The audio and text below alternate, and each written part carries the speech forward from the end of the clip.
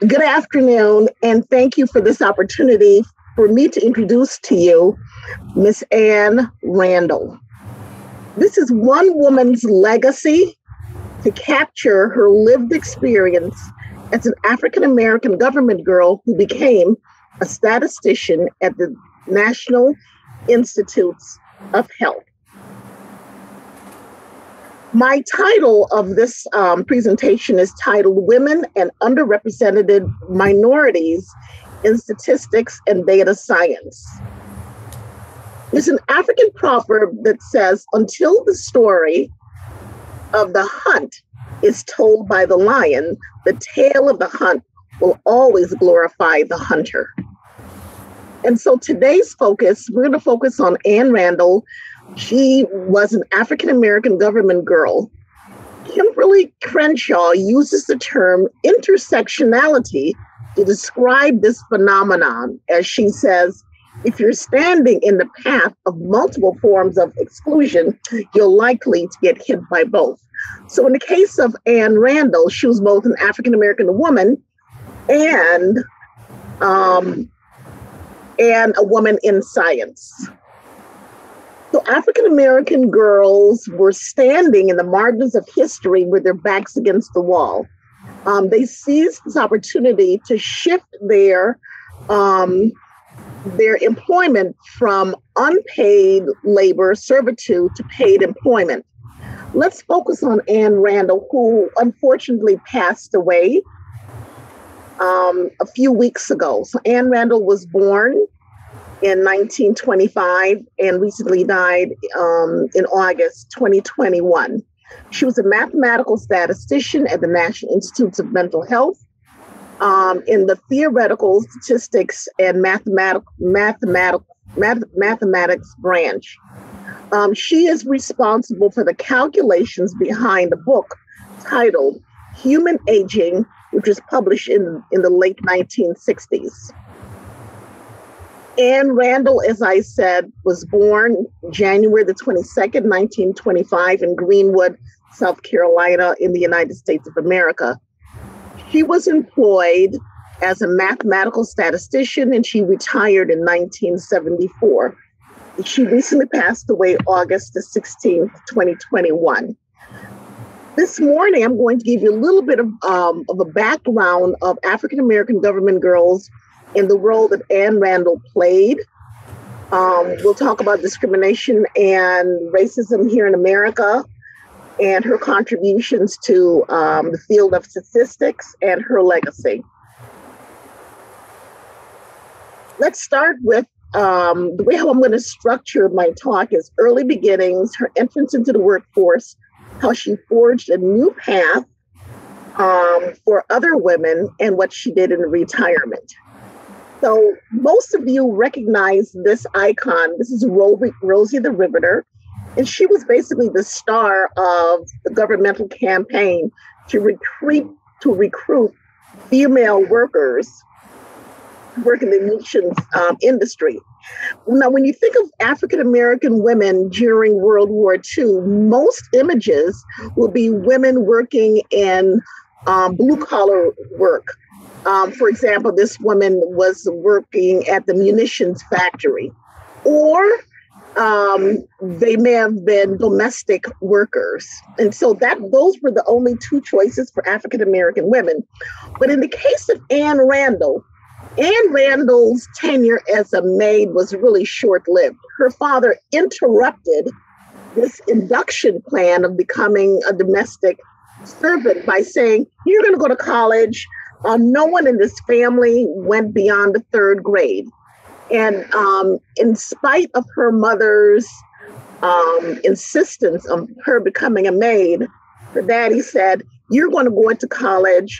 And sure enough, many, many years later, Ann did go to college. And this is how it started.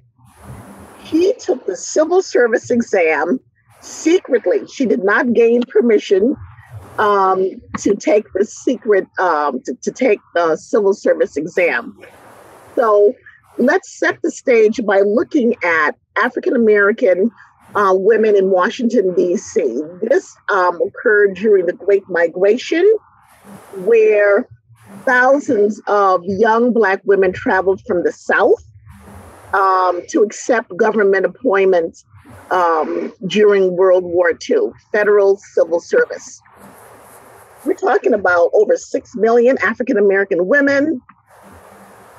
And these people, these brave women, left the South and decided they were not going to live under the Jim Crow laws.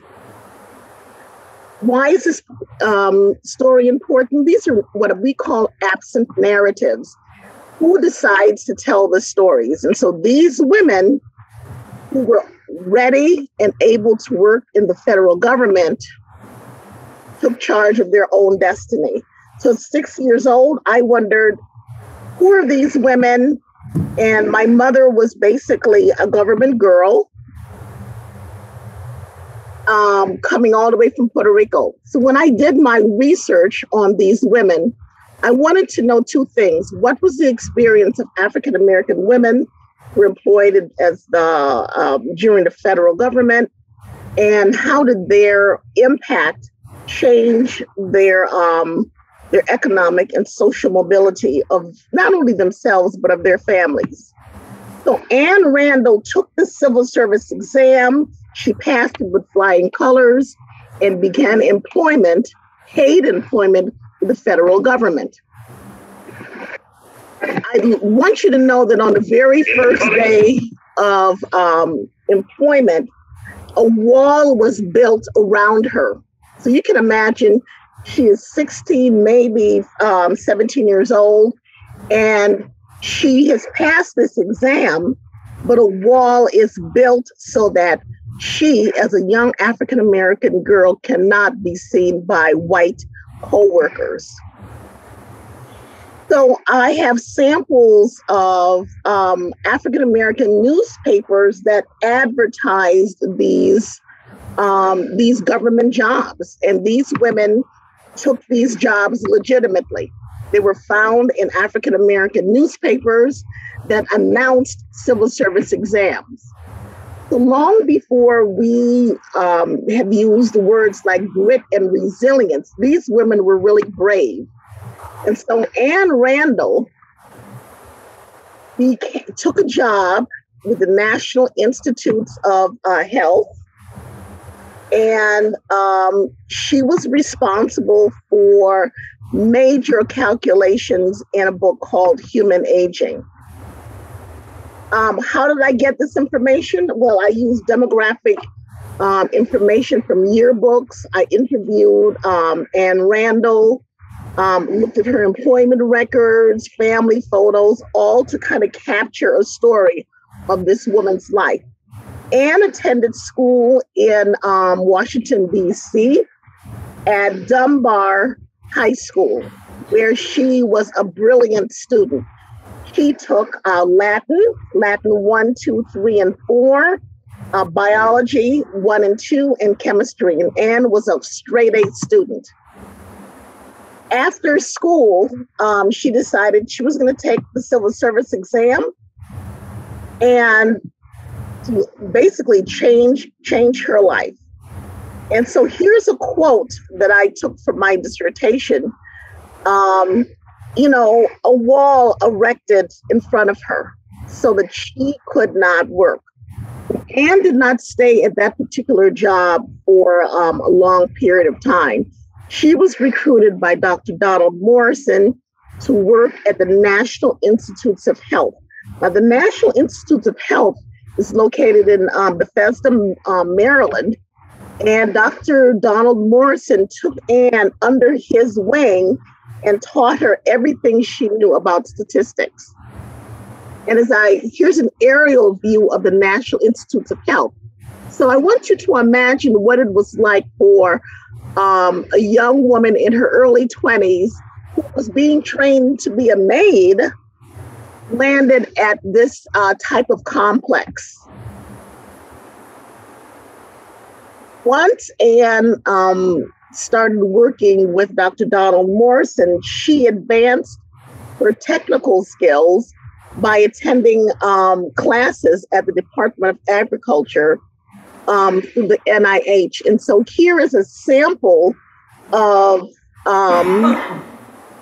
what I would call an advertisement for night classes. So you could actually attend classes after work. And if you notice, there were several areas where she could advance her studies: biology, mathematics, and statistics.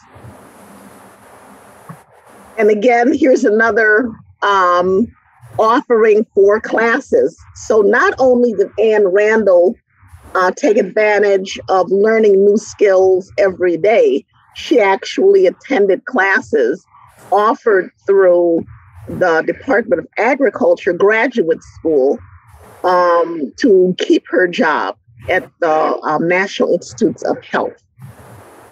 One of the things I did notice is that the National Institutes of Health expanded their reach to retain African Americans. So they would send out advertisements through Howard University and other African American colleges. I took the opportunity to highlight some of the compliments and acknowledgements about Ann Randall and her work at the National Institutes of Health. I apologize that I don't have the references here to share with you, but if you take a good look at how her work was appreciated by not only her coworkers, but lead statisticians. She worked at the Office of Biometrics at the National Institutes of Health, and it was her expert technical analysis that is still used today. Here is one of the quotes that I like. We're indebted to Mrs. Ann T. Randall for her computational assistance in preparing technical and academic papers. Here's, of course, a sample of a Freedom calculator. So you can imagine Ann Randall learning how to do these complex statistical calculations on a Freedom calculator. She once told me that a Freedom calculator was heavier than a broom or a mop or a dust rag. So she would rather work on a heavy machinery than hold a mop or some kind of cleaning implement. And again, for those of you who are knowledgeable about statistics, look at those calculations. So here is a sample of some of her work that she did at the National Institutes of Health. So again, I conducted this historical case study for my dissertation. I wanted to construct an accurate historical account of the work that African American women did during World War II. I used a feminist lens to look at documents and to analyze their importance. One of the things I know about doing historical research is that it is an attempt to correct inaccurate, distorted, or absent narratives of marginalized people. One thing that I believe I know that it's important for people to recognize is that once these women like Ann Randall got their jobs, they secured their jobs, and it changed the trajectory of not only their lived experience, but the legacy for their children.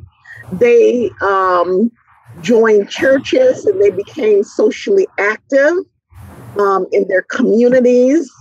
And with the help of the National Council of Negro Women, they attended employment classes. They learned about workplace etiquette, everything in order to keep their jobs. And I want to also highlight the importance of faith-based organizations that really played a role in helping young ladies manage all of the racism, the institutional racism that they faced every day. There were two major African-American sororities that played a role in making sure that these women held their jobs. So they launched programs like Hold On To Your Job in order to keep their jobs. Here's a sample of a wartime employment clinic where, again, women went to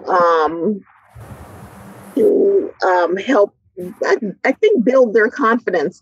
I want to show you a picture of Ann Randall. She is sitting, she's right here. And she joined a club called the Amaryllis Club. And the Amaryllis Club was a church-based group. These are all women who work for the federal government.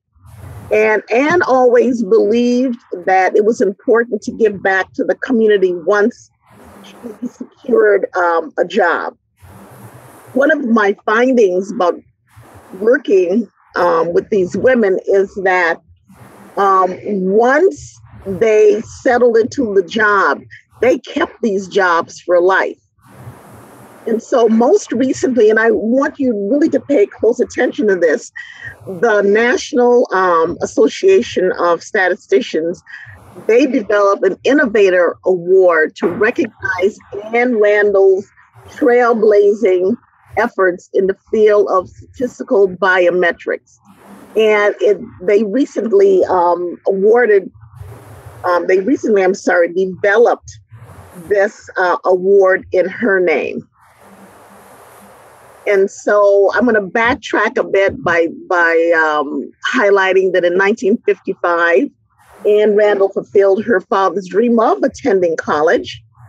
And with the help of Dr. Donald Morrison, she, went back to school and just sharpened her technical skills in statistics.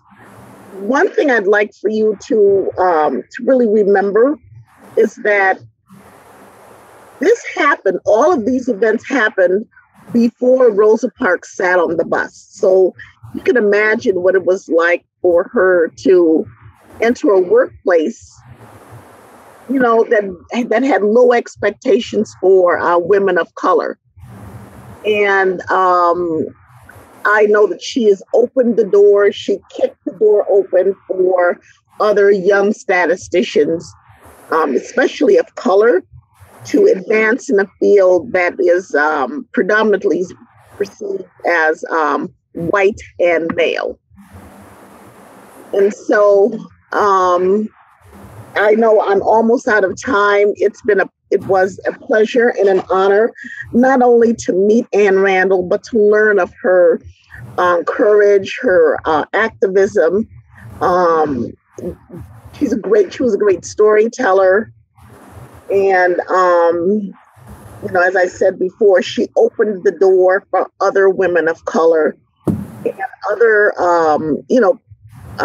genders to learn and strive in statistics. So I think I'm probably running out of time. Dr. Althea, thank you for the opportunity to present. Thank you. It's a real pleasure. This is a Reader's Digest version of Ann Randall's life. Yes. Thank you. Fascinating work. And fascinating woman as well. Are there any questions for Aura? Yes, please. So my mother was born about the same time. Can you hear that, Aura? No. So her mother was born about the same time? And so she left school and she went to work in a legal firm. At the end of the war, she had a good job. And then when the men came back from the front, she lost her job. And I want to know why these women did not lose their jobs when the men came back. So this was in the UK, am I right? Yes. So did you hear the story? I So didn't hear her mother worked at a legal firm during the war, but then after the war, the men came back and took over their jobs. So how did they manage in the U.S. to keep their jobs? Okay. It was interesting. Thank you for your question. The majority of white women went back to their homes, but African American women, they realized that this was paid employment. They sharpened their academic skills. They held on to their jobs, particularly because what was the alternative? The alternative was to go back and to be domestics, and they didn't want that anymore. So they fought to keep those jobs and held on to their jobs, knowing that it would have made a difference, and it did make a difference in their lives. Does that answer your question? Not really, because the women were forced. They were forced here, Aura. So that's... Oh yes, no. The thing that probably protected these women who stayed in federal service was they were civil servants. And so once they became vested in the organization, it was really kind of hard for them to let them go. Now, I believe, like in the case of my mother, that there were times when there was maybe like a reduction in force where they temporarily laid people off. But these women were smart enough to know, I'm going to do any and everything to keep this good government jobs. And that's what they referred to them as, good government jobs. And they were protected as civil servants. So no one could really kind of push them out of the job. That's great. Very good. Then. Yeah. So another question, Alison. Just a comment on that. That in the UK, before the war, women had to resign from their jobs when they got married. So that would be the mindset after the war. And we let these married women work. In fact, my mother got married in 1938 and she had to retire from teaching. In 1939, because she had to get ahead of the children, she compulsorily had to work.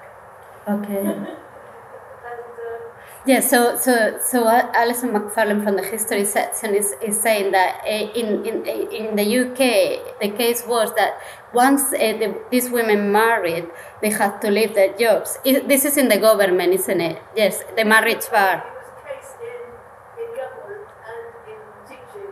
And in teaching as well.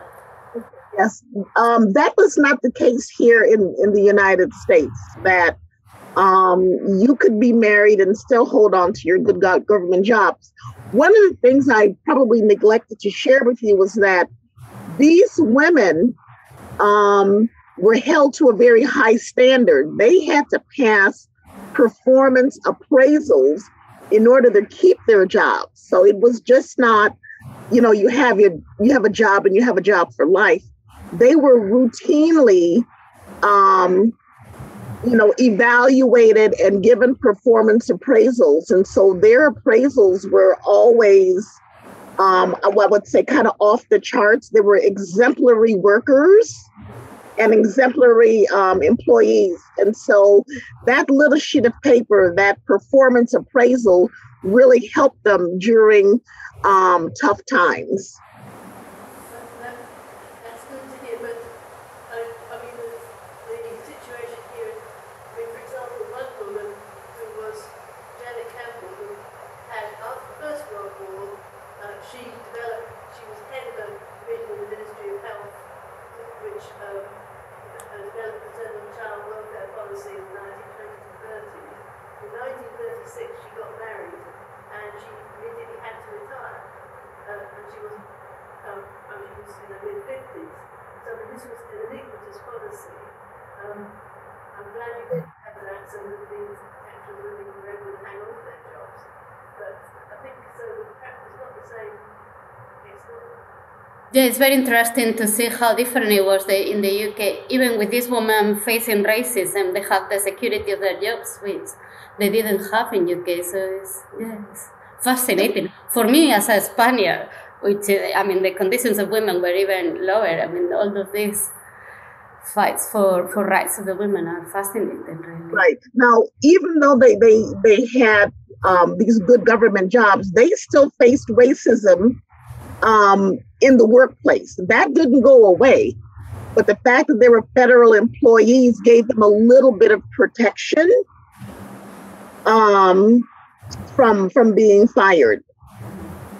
That's great.